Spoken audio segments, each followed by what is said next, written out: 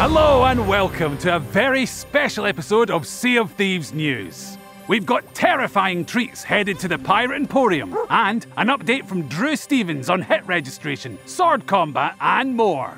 And it's extra special because we're on the cusp of a new season. That's right, Season 10 is nearly here!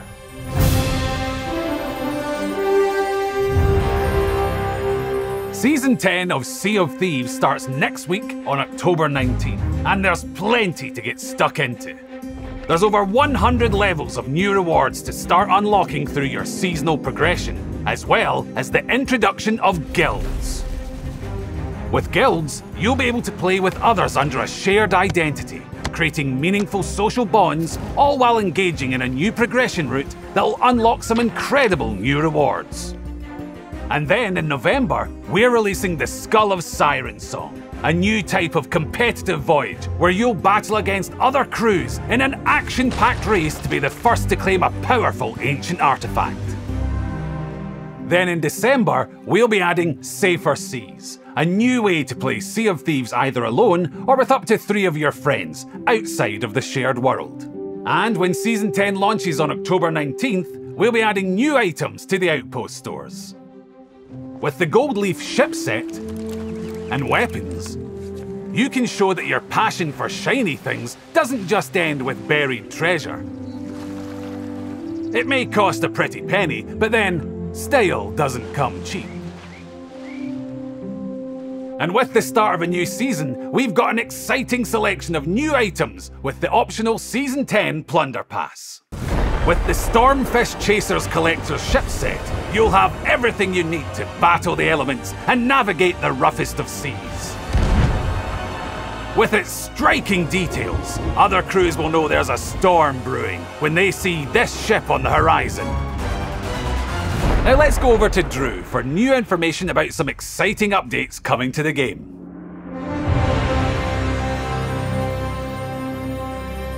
Hey everyone. I wanted to give a bit of an update today across a range of hot topic issues that focus around the core game health of Sea of Thieves. We've got to start off, if we talk about hot topic issues, with our old favourite, hit registration. I'm not going to talk about how complicated hit registration is as a thing to go and fix. Instead, I'm going to focus on what we're doing and why you should be excited about it. So we've had a Stripe team invested in hit registration as a space for about 6 months. That team has been working on a range of small improvements that together we feel should make a meaningful improvement to the experience of hit registration out in retail. We've been gaining confidence slowly but surely using insiders as we've built that set of changes up. And actually, as part of our August and September's updates, we've released some of those improvements behind the scenes out into retail. The best wins that we've seen in this space are encounters between players that are at long range, so think players that are 20+ meters apart. We are reaching a point more generally now where 9 out of 10 shots that you fire that hit on the client also now hit on the server. There's been some great work from the team so far, but we continue to invest in this space.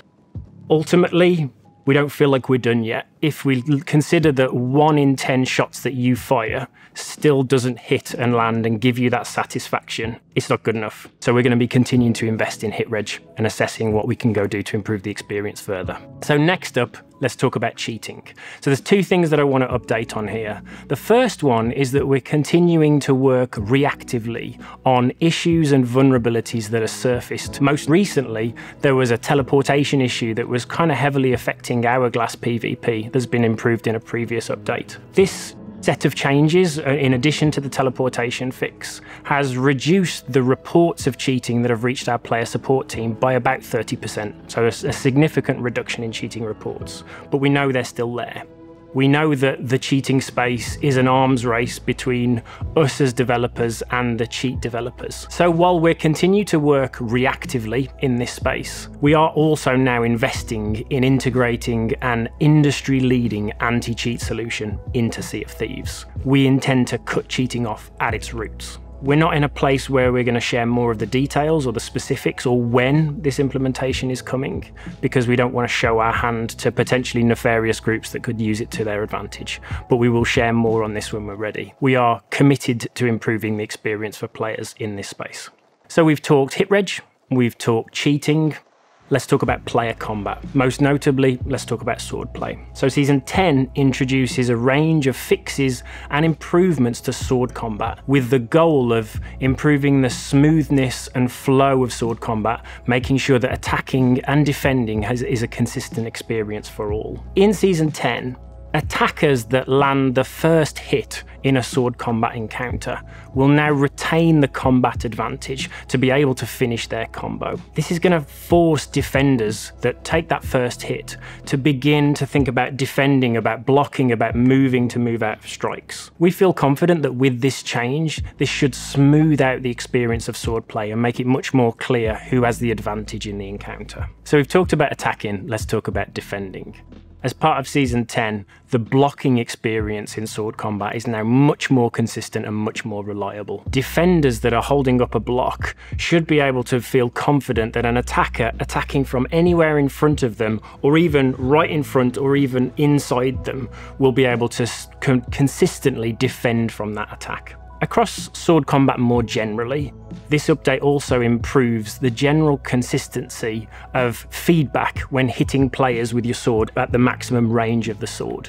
Previously, you might get feedback that indicated that you'd hit, whereas the player on their side were too far out of range and didn't receive the feedback. As part of this update, this should be much more consistent. If you see that player flinch, they will have taken damage. So from swordplay to gunplay. Now this is a controversial one. Season 10 is going to remove the benefit that some players gained when equipping two ranged weapons, when they used a technique to switch between those weapons and fire two shots faster than intended. With the next update, players might find that they can still cancel that animation, but the important thing is that the time between firing those shots will be consistent with the regular shoot, switch, shoot approach. Players actually who try to quick switch in the old technique may actually find that it takes longer to get off that second shot. We appreciate that changing something that has become muscle memory for a lot of players is a challenge, but we feel confident that this levels the playing field for all players that are using two ranged weapons as a weapon loadout, not just those who have mastered the technique. We're steadfast in resolving this issue. So as part of this section, I've talked quite broadly across a range of hot topic issues. At least some of these will have affected part of your experience playing Sea of Thieves. Most of this work has actually been achieved by a new team that we've brought on board. That team has a key focus on improving the health of the game experience. We feel much more confident as we look ahead to the future that we can do a much better job of staying on top of these hot topics and delivering more regular improvements alongside our seasons. Well, I think that's enough from me. If you have any questions, please don't contact me personally on social media. Take care and see you on the seas.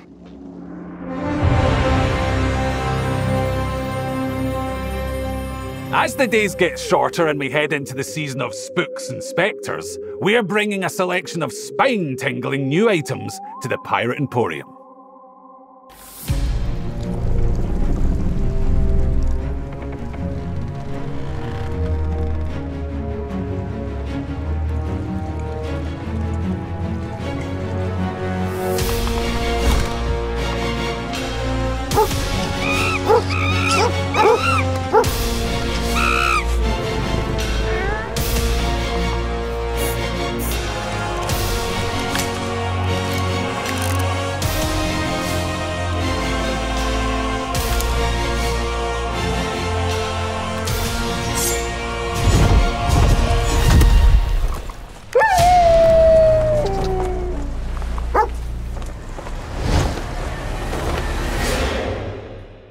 These devilish delights will be available in the Pirate Emporium when Season 10 launches on October 19. And over on the Rare Store, we've got a spectacular selection of new merchandise to celebrate the annual Festival of Fear.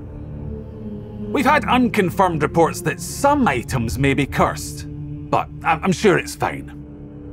And on October 13th, Fire up your favourite music streaming service and send a shiver down your spine with the latest addition to the Sea of Thieves soundtrack, Haunted Fortress.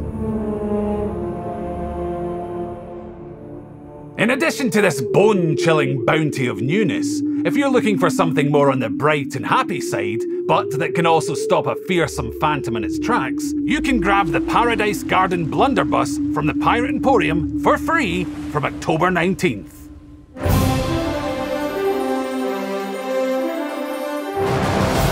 And that's it for another episode. If you liked what you just saw and you want to stay up to date with everything Sea of Thieves, then remember to like, subscribe, and toll the bell for all those glorious notifications. Cheers.